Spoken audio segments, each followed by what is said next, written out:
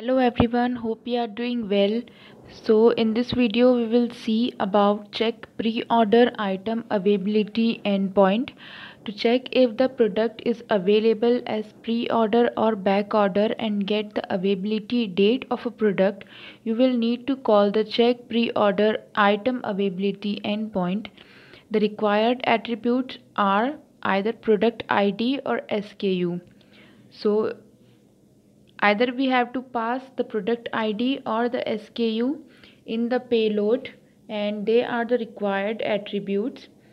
Here we can see the payload.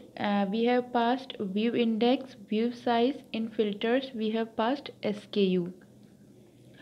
So we are getting the response like this. We are getting product ID, SKU, estimated delivery date and label, that is it is either back order or pre-order. So this is the payload. Here we have passed the required attribute SKU and we are getting the response like this. We can also pass product ID the same way in filters and we are getting this response like this. So basically this is the usage of check pre-order item availability, and we can use it like this. Hope you like the video. Thank you so much for watching this video.